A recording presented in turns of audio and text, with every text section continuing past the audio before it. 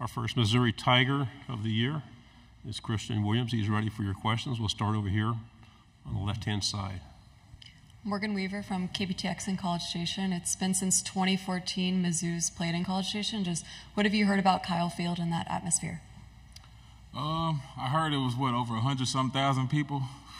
That's a lot of people, but, I mean, we ain't really gave too much thought about it. We're just trying to focus on what we have to accomplish right now, and that's to get through summer workouts, go through fall camp, and just build that camaraderie with one another.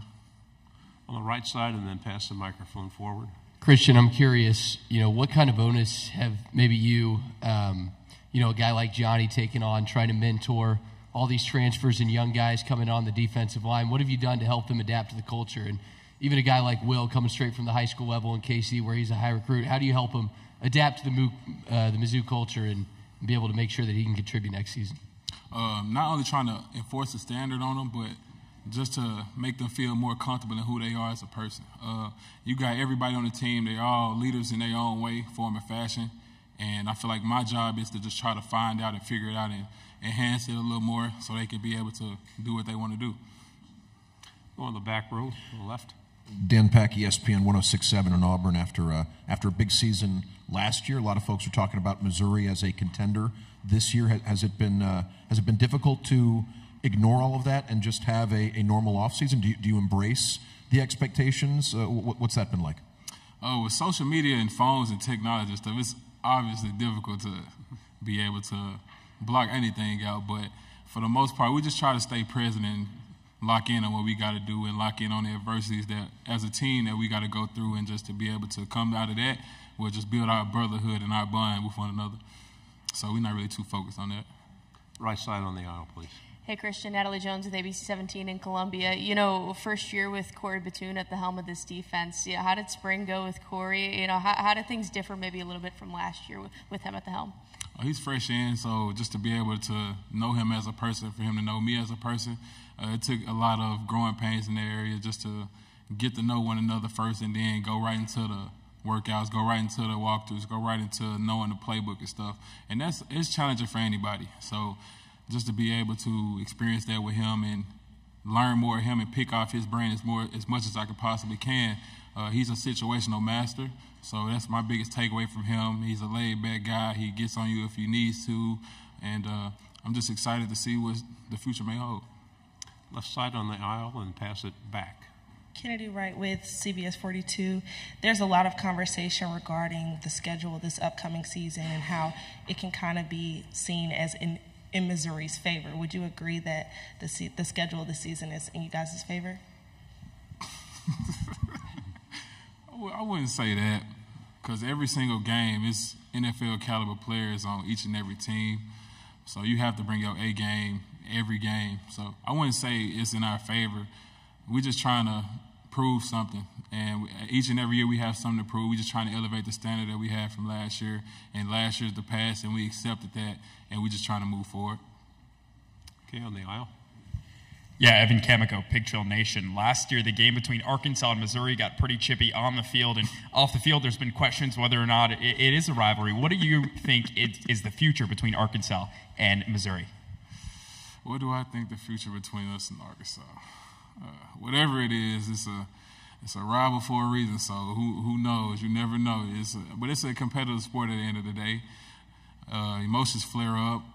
Guys compete with one another at the highest level, so you want to bring that out of somebody. Like, you want to bring the best out of them. So who knows?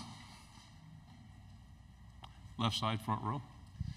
Yeah, Brandon Dramo, UInsider.com, Rivals.com. It's been over a decade since Missouri and Oklahoma have, seen each other, battle each other on the field. They have a long history of playing each other through the Big 8 and the Big 12. Has that been a discussion? I guess Coach Drinkwitz, has he talked to you all about that? And obviously, just can you tell that it used to be kind of a heated rivalry back in the day for a little bit? I actually learned that through social media. Coach Drink, he never really touched on it. He just wanted us to be present and stay focused. The most important game is the next game, and in our case, it's the next workout or the next day of fall camp. So he just wanted us to focus on what's now, and then when that time comes, just be prepared for it. Right side on the aisle. Kristian, as you saw guys like D-Rob and, guys move forward to the NFL draft and go into the NFL, how do you feel like your role maybe shifts a little bit this year as a leader on this team? Role may have shifted. I would probably say, I wouldn't say that the mission is different. At the end of the day, I have something to prove. I'll just probably say it's with a newer group of guys, so I have to get to know more people more, and it's not a problem for me. At the end of the day, I want to be able to go outside my comfort zone. I want them to go outside their comfort zone, and for us to thrive how we want to thrive, you have to make those sacrifices. Right side, fourth row. I'm curious on the interior of the defensive line, guys like Eddie, Sterling, Chris transfers in too. How do you see kind of you guys shaping up as far as, you guys going to play mostly 3, see yourself moving inside a little bit in terms of technique? How do you see, you guys as kind of an interior defensive line shaping up next season? As we would call ourselves, Trish Mob, and also, in my opinion, we are big athletes. So I feel like we could do it all at any weight. I mean, Coach Batoon has a great scheme for us in all assets. I mean, he has multiple defenses that we could go in and out of. He has multiple disguises. So just be on the lookout for many different looks. Back row. Kristian, in October, Auburn comes to visit Missouri. It's not a series that's been played all that often since Missouri joined the SEC.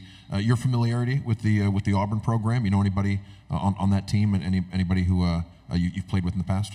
I knew some guys like DJ James, Robbie Ashford, but also as of now I know Asante, and he's up here now. So, I mean, we're not going to exchange words on what our game is going to be like. We just rather show each other. So, yeah, that's the biggest thing. That's the person I know. Any other questions? Thank you very much, Kristian. Appreciate y'all.